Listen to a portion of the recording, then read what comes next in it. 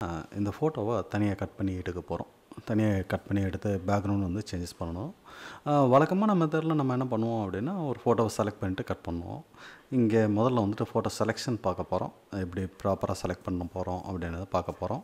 அதுக்கடுத்து நம்ம என்ன பண்ண போகிறோம்னா, ஆக்சுவலாக நான் இப்போ use பண்ணிகிட்ருக்குது Photoshop version CC 2015 version use பண்ணிகிட்ருக்கேன். நம்ம வந்துட்டு 2017 ஆர் 18 இப்போ லேட்டஸ்ட் வெர்ஷனில் கொஞ்சம் சின்ன மைல்டு சேஞ்ச் இருக்கும். பட் இருந்தாலும் நீங்கள் இதை வாட்ச் பண்ணுங்கள். இன்கேஸ் ஏதாவது உங்களோட கொரிஸ் எதுவும் இருந்ததுன்னா எனக்கு கமெண்ட் பண்ணுங்கள். இந்த சேனலில் நீங்கள் இது வரைக்கும் நீங்கள் பார்த்துட்டு இருக்க இந்த வீடியோஸ் எல்லாம் பிடிச்சிருந்தது அப்படின்னா சப்ஸ்கிரைப் பண்ணுங்கள். சப்ஸ்கிரைப் பண்ணிவிட்டு பக்கத்தில் ஒரு பெல் பட்டன் இருக்கும். அந்த பெல் பட்டனை கிளிக் பண்ணுங்கள். பெல் பட்டனை கிளிக் பண்ணிங்கன்னா அதுக்கடுத்து நான் போஸ்ட் பண்ணக்கூடிய வீடியோஸ் எல்லாமே உங்களுக்கு நோட்டிஃபிகேஷன் வரும். ஓகேங்களா? சரி, ஓகே. முதல்ல இந்த ஃபோட்டோவை செலக்ட் பண்ணி பார்க்கலாம். இந்த ஃபோட்டோ பொறுத்த வரைக்கும் ஹேரெல்லாம் பறக்கிற மாதிரி இருக்குது. ஓகே, இது எல்லாமே நம்ம வந்துட்டு ஏற்கனவே ஒரு ஓல்டு டியூட்டோரியல் ஒன்று போட்டிருந்தேன். அதாவது எப்படி ஹேரை ரிமூவ் பண்ண முடியும் அப்படின்ட்டு. அது வந்து ஓல்டு ஸ்கூல் டெக்னிக் அப்படின்ட்டு முன்னாடி இப்போ வரைக்கும் அதை யூஸ் பண்ணிக்கிட்டு தான் இருக்கும். ஓகேங்களா? இப்போ நம்ம என்ன பண்ண போகிறோம் அப்படின்னா, எனக்கு வந்துட்டு என்னோடய ஹீல் குயிக் செலெக்ஷனை பேஸ் பண்ணி செலக்ட் பண்ண போகிறேன். இந்த குயிக் செலெக்ஷனை செலக்ட் பண்ண போகிறோம் என்னென்னா, இதில் வந்துட்டு இந்த கேர்ளை இப்படி செலக்ட் பண்ணுறது, இந்த மாடலை செலக்ட் பண்ணுறதுக்கு பதிலாக நம்ம என்ன பண்ண போகிறோம், அவுட்டர் செலக்ட் பண்ணிவிட்டு இன்வெர்ட் பண்ண போகிறேன். நான் என்ன பண்ணுறேன், இந்த ஏரியாவை இப்படி கிளிக் பண்ணுறேன். இப்படி கிளிக் பண்ண உடனே ஒரு இடத்துல டாட் மட்டும் தான் வச்சுருக்கேன். ஆக்சுவலாக இங்கே நம்ம என்ன பண்ணுவோம் அப்படின்னா, மேஜிக் வேண்ட் யூஸ் பண்ணோம்னா இங்கே கிளிக் பண்ண உடனே என்ன ஆயிரும், ஒட்டு மொத்தமாக செலக்ட் ஆகும். என்னோடய டாலரன்ஸ் லெவல் 27 இருக்குது. ஏற்கனவே டாலரன்ஸ்னால் தெரியும்னு நினைக்கிறேன். அப்படி இல்லை அப்படின்னா நம்ம மறுபடியும் கொஞ்சம் பழசை ஞாபகப்படுத்துறதுக்காக நான் ஒரு சின்ன இதை மட்டும் மறுபடியும் பார்த்துட்டு வந்துடுவோம். ஓகேங்களா? எனக்கு ஒரு சின்னதாக ஓகே. இப்போ என்ன பண்ண போகிறோம், ஜஸ்ட் இதில் வந்துட்டு பிளாக் அண்ட் ஒயிட் மட்டும் செலக்ட் பண்ணிப்போம். நான் எக்ஸ்பிளைன் பண்ணுறதுக்காக வசதிக்காக. ஓகே, இப்போ இந்த பிளாக் டு ஒயிட் எவ்வளோ கலர்ஸ் இருக்குதுன்னு எதிர்பார்க்குறீங்க? வழக்கமாக என்ன சொல்லுவோம், ஜஸ்ட் ஒரு சின்ன பார் மட்டும் போட்டுக்கிறேன்.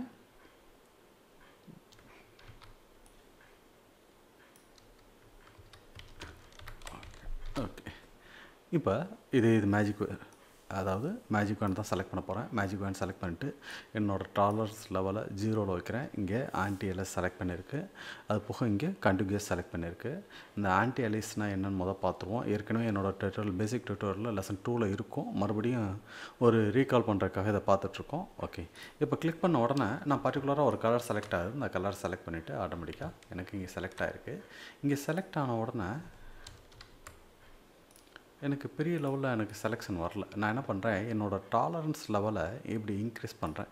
இந்த டாலரன்ஸ் லெவலை இன்க்ரீஸ் பண்ணால் என்ன பண்ணும் அப்படின்னா, நான் செலக்ட் பண்ணக்கூடிய கலரில் இருந்து ஒரு லுமினசிட்டி வேல்யூ பேஸ் பண்ணி, அதாவது ஒரு 11 பிக்சல், அதை விட ஒரு 11 லெவல் பிரைட்னஸ் வேல்யூவையும் ஒரு 11 லெவல் டார்க்னஸ் வேல்யூவையும் செலக்ட் ஆகும். நான் இங்கே கரெக்டாக கவனிங்க. நான் இப்படி கிளிக் பண்ணால் இங்கே லெஃப்ட்டில் இருக்கிறதெல்லாம் டார்க்காக இருக்கும், ரைட்டில் இருக்கிறதெல்லாம் பிரைட்டாக இருக்கும். இங்கே இருக்கிற இந்த பிளாக்கில் இருந்து ஒயிட் வர்றதுக்கு நமக்கு வழக்கமாக எவ்வளோ கலர்ஸ் இருக்கும் அப்படின்னா, இது வந்து ஒரு 8 பிட் சேனல். இந்த 8 பிட் சேனல் அப்படின்னா ஒரு சேனலுக்கு வந்துட்டு 8 பிட்டு ஒரு, அதாவது 2 to the power of 8. 2 to the power of 8னா 256. இங்கே 0 to 2 0ல் நமக்கு எவ்வளோ இருக்கும், பிளாக்கில் இருக்கும்.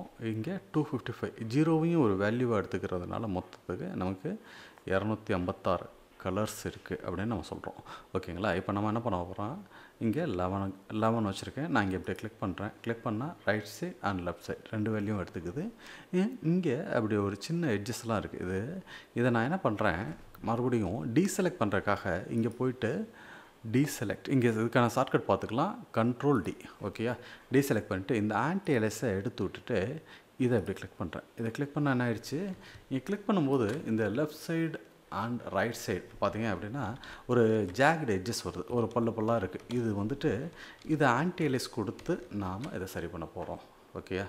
இப்போ Ctrl+D கொடுத்துட்டேன். மறுபடியும் நான் இந்த ஆன்டி எலைஸ் கொடுத்துட்டு நம்ம கிளிக் பண்ணும்போது என்ன ஆகுது, முதல்ல இருந்ததை விட கம்பேரிட்டிவ்லி நமக்கு என்ன ஆகுதுன்னா அது ஓரளவுக்கு ஸ்மூத் எட்ஜஸாக இருக்குது. இதில் கண்டினியூஷன் ஒன்று இருக்குது. இந்த கண்டினியூஷனாக என்ன அப்படின்னா, இது வந்து நமக்கு அட்ஜசன்ட் அப்படின்னா என்ன, பக்கத்தில் அதே வேர்டு தான் இங்கே கண்டினியூஷன்றது மீனிங்கும்.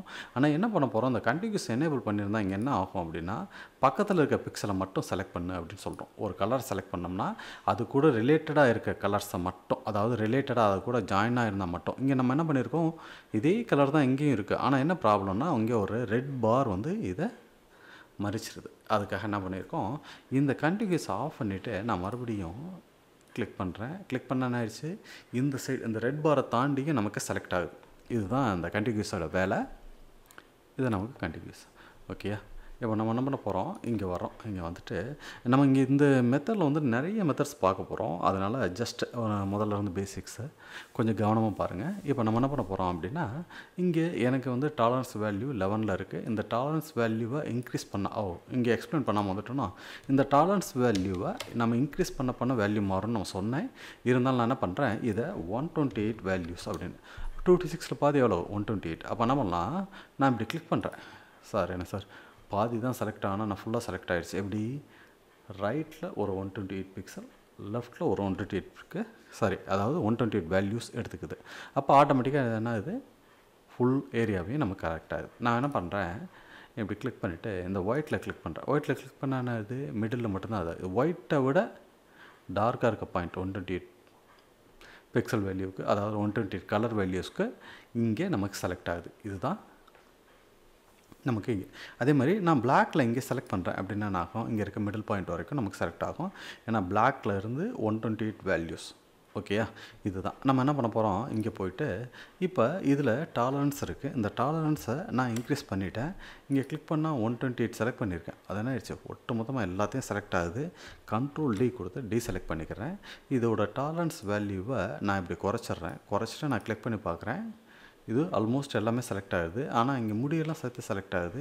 இப்போ டாலரன்ஸை குறைச்சி பார்க்குறேன். எப்போயுமே டாலரன்ஸ் வேல்யூவை கொடுத்துட்டு அதுக்கடுத்து நம்ம டீசெலக்ட் பண்ணிவிட்டு மறுபடியும் பண்ண வேண்டியிருக்கு. எனக்கு இந்த செலக்ட் பண்ணும்போது அட்ஜஸ்ட் பண்ணுற மாதிரி இருந்தால் கொஞ்சம் பெட்டராக இருக்கும்னு நினைக்கிறேன்.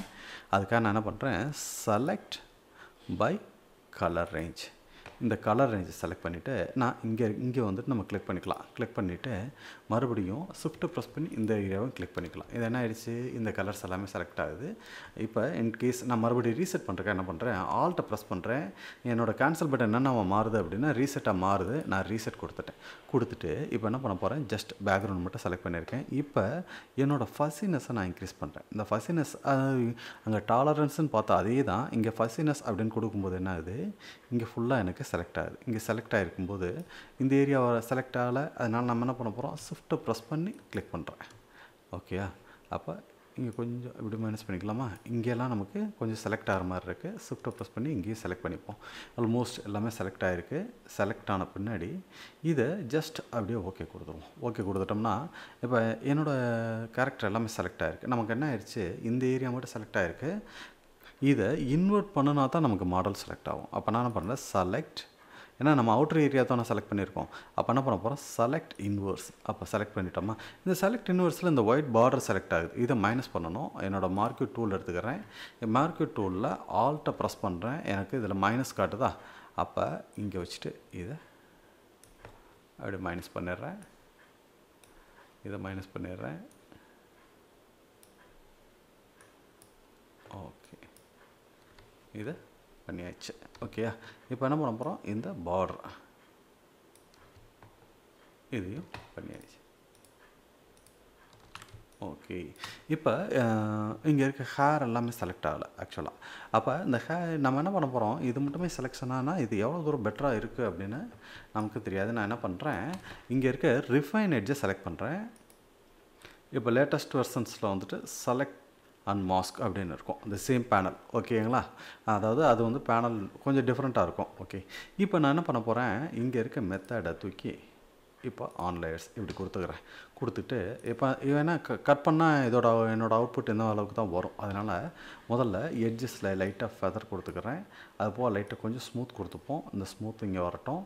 அதுக்கடுத்து இந்த கான்ட்ராஸ்ட்டை கூட்டினோம்னா நமக்கு இங்கெல்லாம் ஃபுல்லாக அடி வாங்குது. அதனால் கான்ட்ராஸ்ட் இப்போயும் குறைச்சி வச்சுட்டு இது இந்த எட்ஜில் ஹேரெல்லாம் செலக்ட் ஆகுது இல்லையா, அதுக்காக நான் என்ன பண்ணுறேன், இதை ஸ்மார்ட் ரேடியஸை இன்க்ரீஸ் பண்ணுறேன். இது ஸ்மார்ட் ரேடியஸ் ஆன் பண்ணிக்கிறேன். ஆன் பண்ணிவிட்டு நம்ம என்ன பண்ண போகிறோம், என்னோடய ப்ரஷோட சைஸை இன்க்ரீஸ் பண்ணிக்கிறதுக்காக ஸ்கொயர் ப்ராக்கெட்டை ப்ரெஸ் பண்ணுறேன். கொஞ்சம் ப்ரஷ்ஷை பெருசு பண்ணிக்கிறேன். பெருசு பண்ணிவிட்டு நான் இங்கே டச் பண்ணுறேன். இங்கே டச் பண்ண உடனே ஏற்கனவே ஹேரெல்லாம் இருக்கு இல்லையா, இந்த ஹேர் எல்லாத்தையுமே அதுவே கொஞ்சம் க்ளீனப் பண்ணி செலக்ட் பண்ணும். ஓகே, இங்கே செலக்ட் ஆகிடுச்சா? நமக்கு ஒரு சந்தேகத்துக்கு நம்ம என்ன பண்ணலாம், இங்கே இருக்க இந்த ஓவர்லே மெத்தடை எடுத்துப்போம். அப்போ தான் நமக்கு கொஞ்சம் கிளியராக இருக்கும்.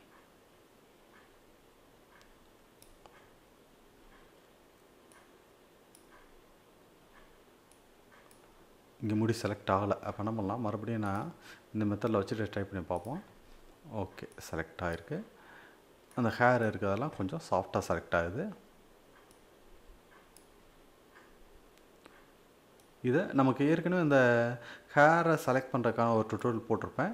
அதில் இந்த மெத்தடை யூஸ் பண்ணி பண்ணால் இதுவும் ஒரு மெத்தடு, இதில் பேஸ் பண்ணி நம்ம பண்ண முடியும். ஓகேயா? இப்போ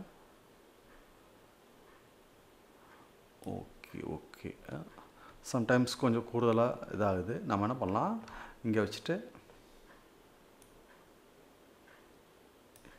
இங்கே எரேஸ் கொடுத்து இங்கே கொடுத்து பண்ணிக்கலாம். மறுபடியும் ரெஃபைன் ஆகிடுச்சு. நமக்கு ஒரு டவுட் வருது அப்படின்னா நம்ம என்ன பண்ணலாம்,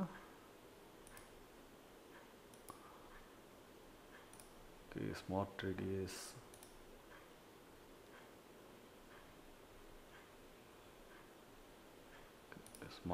ஷோ ஆக மாட்டேங்குது. சரி, பரவாயில்ல.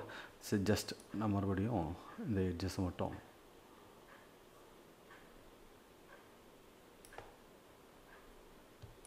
Okay.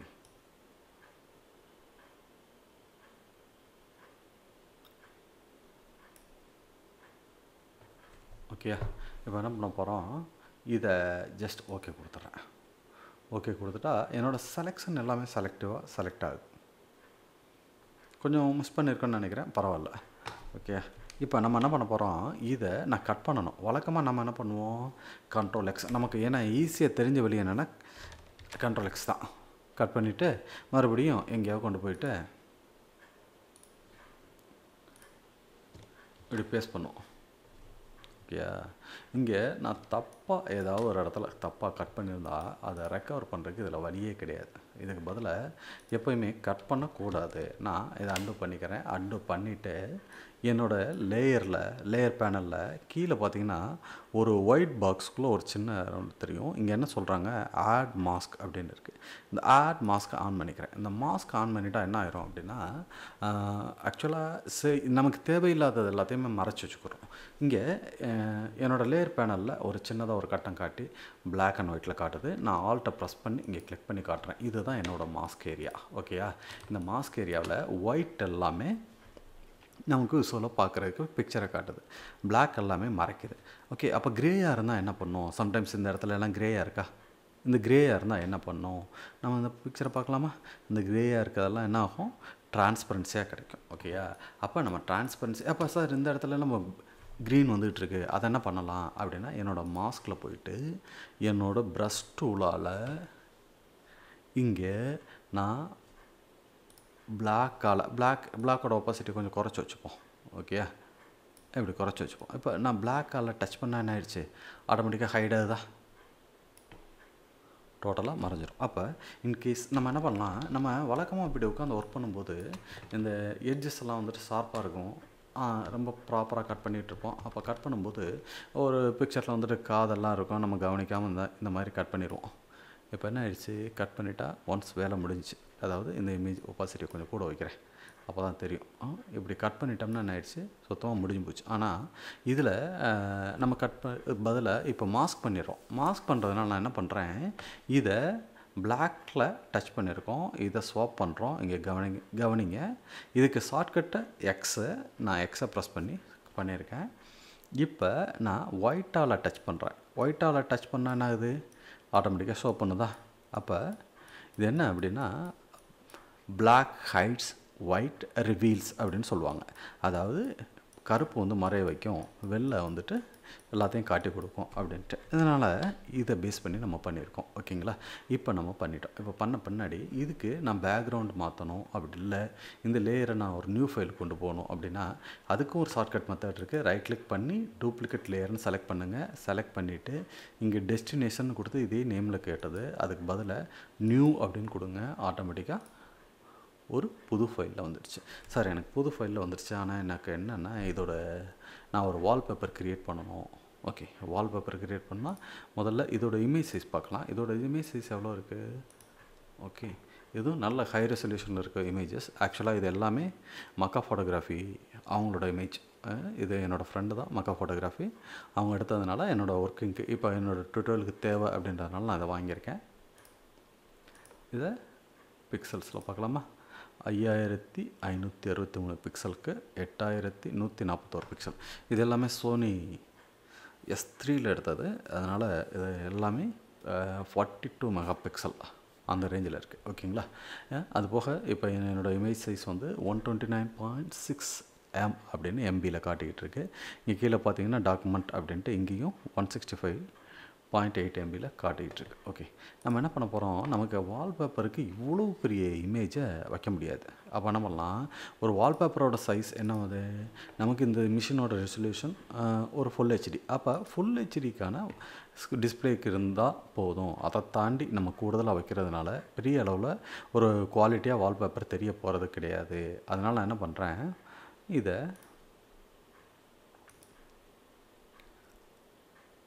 Film and video select பண்ணிட்டா HDTV 180p அப்படின்னு காட்டுதான். இப்போ இதை நான் ஓகே பண்ணிக்கிறேன்.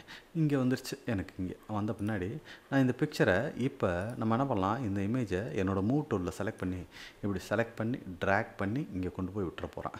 இங்கே விடும்போது ஷிஃப்ட்டை ப்ரெஸ் பண்ணி நான் ரிலீஸ் பண்ணேன்னா இது சென்டர் பாயிண்டில் கரெக்டாக சென்டராக இந்த இமேஜுக்கு நமக்கு சென்டராக ரிலீஸ் ஆகும். நான் இப்போ இதை ஃப்ரீ ட்ரான்ஸ்ஃபார்ம் கொடுக்குறேன். ஃப்ரீ ட்ரான்ஸ்ஃபார்ம் கொடுத்துட்டு இப்போ கார்னரில் இருந்து இந்த இமேஜ் எப்போயுமே ரெடியூஸ் பண்ணும்போது ஷிஃப்ட்டை அழுத்தி பிடிச்சிருக்கணும். ஷிஃப்ட்டை அழுத்தி பிடிச்சா தான் ப்ரொப்போஸ்னேட்டாக எனக்கு குறையும். ப்ரொப்போஸ்னேட்டாக குறைஞ்சா தான் குவாலிட்டியான ஒர்க்கு கிடைக்கும். ஓகேங்களா? அந்த இடத்துல எல்லாம் தப்பு பண்ணுவோம். அதனால தான் ஒவ்வொரு தடவையும் நான் சொல்லிக்கிட்டே இருக்குது. ஓகே, எப்போவுமே ஒரு இமேஜை ரெடியூஸ் பண்ணிவிட்டு அதுக்கடுத்து மறுபடியும் என்லார்ஜ் பண்ணாதீங்க. அதனால் முதல்ல பெரிய சைஸாக வைங்க. அதிலேருந்து சாட்டிஸ்ஃபைடாக இல்லை அப்படின்னா நம்ம அடுத்தடுத்து மாற்றிக்குவோம். இப்போ இந்த ஆக்சுவலாக வந்துட்டு இந்த இமேஜை பொறுத்த வரைக்கும் நல்லாவே இருக்குது. இந்த இமேஜுக்கு ஒரு பேக்ரவுண்ட் கலர் வைக்கணும். நான் இங்கே பேக்ரவுண்ட் அப்படின்னு இருக்குது. இந்த பேக்ரவுண்டுக்கு மேலே நான் ஒரு நியூ லேயர் போட்டு கலர் பண்ணலாம், அல்லது இதே லேயரில் பண்ணலாம். நான் இப்போ இதுக்கு பதிலாக வேறு ஏதாவது இமேஜை கொண்டு வந்தால் நல்லாயிருக்கும் அப்படின்னு நான் நினைக்கிறேன். எனக்கு இமேஜஸை பொறுத்த வரைக்கும் நான் இந்த இமேஜும் இப்போதைக்கு கையில் இல்லை. ஓகே, இந்த இமேஜை கொண்டு வருவோம். இந்த இமேஜ் செலக்ட் பண்ணிவிட்டு ஆக்சுவலாக இதுவுமே ஒரு ஹை ரெசல்யூஷன் ஃபோட்டோ. இந்த மாடல்லையுமே நான் இதை என்ன பண்ணுறேன், இதை இந்த மாதிரி செலக்ட் பண்ணி கொண்டு வர போகிறேன். செலக்ட் பண்ணியிருக்கேன். செலக்ட் பண்ண பின்னாடி மூவ் டூலில் ட்ராக், ஓகே, ப்ரெஸ் பண்ணிவிட்டேன். இப்போயும் நான் இங்கே ஷிஃப்ட்டை ப்ரெஸ் பண்ண மறந்துட்டேன். அது போக ரைட் கிளிக் பண்ணி ஃப்ரீ ட்ரான்ஸ்ஃபார்ம் Ctrl- போட்டு ஜூம் அவுட் பண்ணிக்கிறேன்.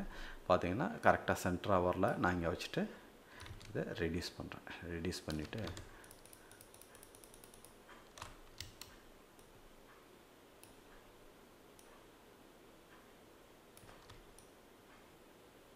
ஓகே, இப்போ இந்த இமேஜ் ரைட் சைடு வந்தால் நல்லாயிருக்கும்னு நினைக்கிறேன். அதனால் நான் ரைட் கிளிக் பண்ணி இதை ஃப்ளிப் ஹரிசாண்டல்னு கொடுத்துட்றேன்.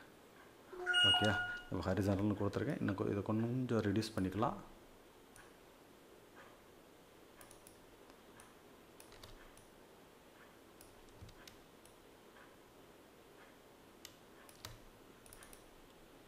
கொடுத்துக்கலாமா?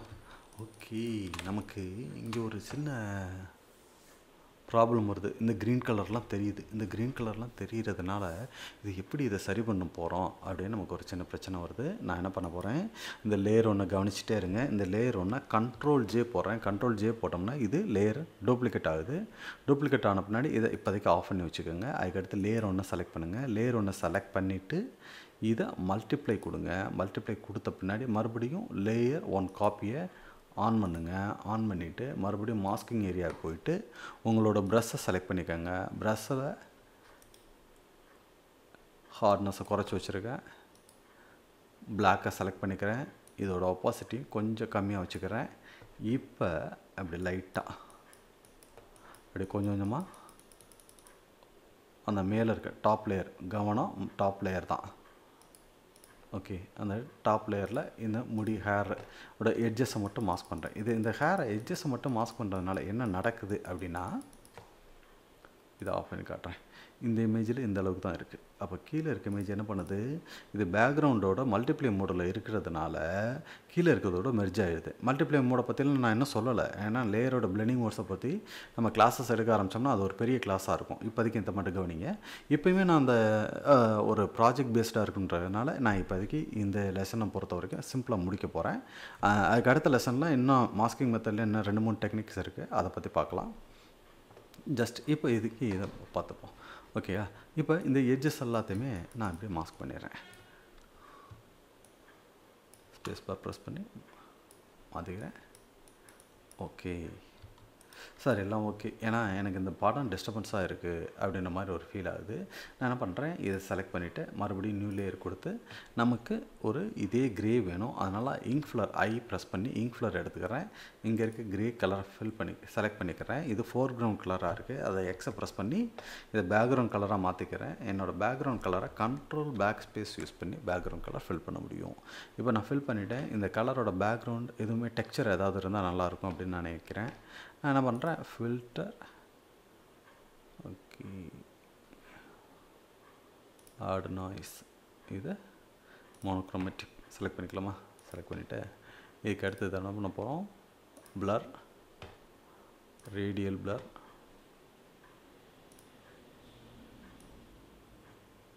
Okay okay. இப்போ ஒரு சின்ன ஒரு பேக்ரவுண்ட் ஒரு சேஞ்ச் பண்ணிவிட்டேன். நான் இப்போ பண்ண ஸ்டெப்ஸ் எல்லாத்தையுமே ஞாபகத்தில் வச்சுக்கோங்க. என்ன பண்ணியிருக்கேன் அப்படின்னா, முதல்ல போய் ஆட் நாய்ஸ் கொடுத்தேன். அந்த ஆட் நாய்ஸ் மோனோக்ரோமேட்டிக்காக இருக்கட்டும், கலர் நாய்ஸ் வேண்டாம் அப்படின்னா கலர் நாய்ஸ்க்கு பண்ணிட்டு மோனோக்ரோமேட்டிக்காக கொடுத்தேன். மோனோக்ரோமேட்டிக்காக கொடுத்த பின்னாடி அதை வந்து பிளர் கொடுத்தேன். பிளர் வந்து ரேடியல் பிளர் செலக்ட் பண்ணேன். அதில் ஜூம் அப்படின்னு ஒரு ஆப்ஷனை செலக்ட் பண்ணி அதோட வேல்யூவை கொடுத்துட்டு அதோட சென்டர் பாயிண்ட்டை மூவ் பண்ணி இந்த கேரக்டருக்கு பின்னாடி வர்ற மாதிரி நான் வச்சுட்டேன். ஓகேங்களா? இப்போ இதெல்லாமே என்னவா இருக்குது, வரிசையாக லேயர் பை லேயராக இருக்குது. லேயர்னால் என்ன அப்படின்னா, நம்ம சொல்கிறோம்ல, இந்த வெங்காயம் எப்படி இருக்குன்னா லேயராக இருக்குன்னு சொல்கிறோம். வரிசையாக ஒரு அடுக்கு மேலே அடுத்த அடுக்கு. இங்கே என்ன பண்ணியிருக்கோம், இது பேக்ரவுண்ட் கீழே ஒன்று இருக்குது, அதுக்கு மேலே ஒரு இமேஜ் வச்சுருக்கோம், அதுக்கு மேலே என்ன பண்ணியிருக்கோம், இன்னொரு லேயர் வச்சுருக்கோம், அதுக்கு அடுத்து மேலே இன்னொரு லேயர், அதுக்கடுத்து இன்னொரு லேயர். அப்போ இந்த இதை பொறுத்த வரைக்கும் இதில் வந்து என்னென்னா, நமக்கு இந்த பேக்ரவுண்ட் லேயரும் சரி, இந்த லேயர் 2வும் சரி நமக்கு இப்போதைக்கு தேவையில்லாது. அதே சமயம் இப்போ இதுக்கு நமக்கு அது இருக்கிறதுனால எந்த தொந்தரவும் இல்லை. அதனால் அதை அப்படியே மெயின்டைன் பண்ணியிருக்கேன். ஓகேங்களா? இப்போ நம்மளோட கிளாஸை எவ்வளோ டைம் ஓடி இருக்குது அப்படின்னு மட்டும் ஒரு நிமிஷம் பார்த்துக்கலாம். 22 மினிட்ஸ் ஆக்சுவலாக. ஓகே, இப்போ இந்த லெசனை பொறுத்த வரைக்கும் நார்மலாக ஒரு செலக்ட் பண்ணி மாஸ்க் பண்ணியிருக்கோம். ஓகே, இது இல்லாமல் இன்னொரு மாஸ்கிங் இருக்குது. இதுக்கு பேர் என்னென்னா குயிக் மாஸ்கிங் அப்படின்ட்டு. இந்த குயிக் மாஸ்கிங் பார்க்குறதுக்காக நம்ம வேறு ஒரு ஃபோட்டோ எடுத்துப்போம்.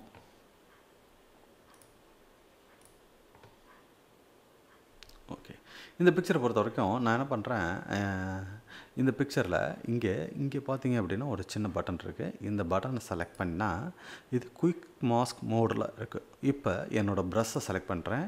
இங்கே பார்த்தீங்கன்னா இதை செலக்ட் பண்ண உடனே இது பிளாக் அண்ட் ஒயிட்டாக மாறிடுது.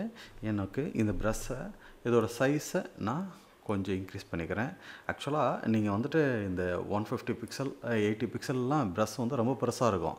ஆனால் இங்கே எனக்கு ஏன் இது சின்னதாக தெரியுது அப்படின்னா, இந்த ஒட்டுமொத்த இமேஜ் ரொம்ப ரொம்ப பெரிய இமேஜ், அதனால என்னோடய ப்ரஷ் சின்னதாக தெரியுது. அதனால் நான் என்ன இன்க்ரீஸ் பண்ணிக்கிறேன். ஓகே,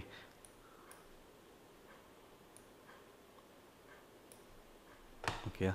இப்போ செலக்ட் பண்ணிவிட்டு இப்போ இங்கே என்ன இருக்குது, பிளாக்கில் செலக்ட் பண்ண போகிறோம். இதோட ஒப்பாசிட்டி எவ்வளோ இருக்குது, 49. இங்கே கிளிக் பண்ண உடனே என்ன ஆகிடுது, இங்கே பிளாக் கலரில் காட்டுது. ஆனால் நான் இங்கே பெயிண்ட் பண்ணும்போது என்ன ஆகுது, ரெட் ஆகுது. இதுக்கு ரீசன் என்னென்னா, நான் இந்த குயிக் மாஸ்க் மோடை எனேபிள் பண்ணியிருக்கேன். ஓகேயா? இப்போ இந்த மாடல் மட்டும் டச் பண்ணேன். ஓகே, செலக்ட் பண்ணிவிட்டு இதை குயிக் மாஸ்க் இப்படி எடுத்து விட்றேன். இப்படி எடுத்து விட்ட உடனே இப்போ என்ன ஆயிடுச்சு, இந்த ஏரியா விட்டு அடுத்து அவுட்டர் ஏரியா செலக்ட் ஆகிருக்கு. ஆனால் எனக்கு இந்த ஏரியா மட்டும்தான் செலக்ட் வேணும். அப்போ நம்மளாம் மறுபடியும் செலக்ட் இன்வர்ஸ் கொடுத்துட்றேன். இந்த செலக்ட் இன்வர்ஸ் கொடுத்துட்டு இந்த ஏரியாவை மட்டும் நான் இந்த பொண்ணோட ஃபேஸ் மட்டும் கொஞ்சம் பிரைட்டாக வரணும் அப்படின்றக்காக செலக்ட் பண்ணியிருக்கேன். நான் என்ன பண்ணுறேன், இமேஜ் அட்ஜஸ்ட்மெண்ட்ஸ், நம்ம என்ன பண்ணலாம், பிரைட்னஸ் அண்ட் கான்ட்ராஸ்ட் வச்சுக்கலாமா? இப்போதைக்கு நான் எக்ஸ்பிளைன் பண்ணுறக்காக மட்டும் தான் சொல்லிகிட்ருக்கேன். அதுக்காக இப்போ நான் பிரைட்னஸ்